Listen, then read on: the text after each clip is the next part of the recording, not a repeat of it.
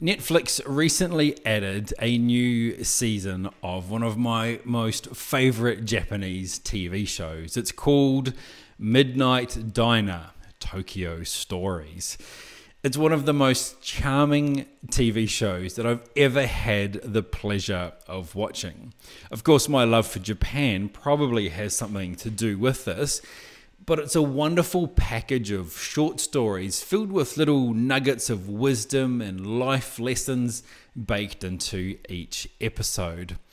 It's an anthology series in that each episode is a standalone story, but there are recurring characters that come up with each episode. It all revolves around a tiny little Japanese restaurant run by a gentleman simply known as Master.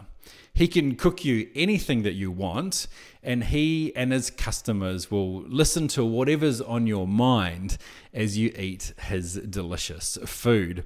It's all just so simple. It's not like a lot of Japanese programs that I've seen, because the acting and the dialogue in it is really, really natural. The people in the TV show talk just like Japanese people do in real life.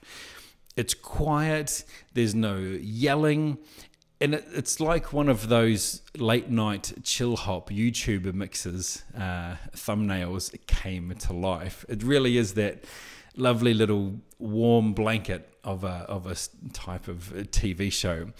In a world that's full of outrage and drama and raw, it's a nice, quiet series about people helping each other, about people listening to each other, and people enjoying time with one another. If you're looking for a show that will put a smile on your face, then this absolutely deserves a spot on your watch list.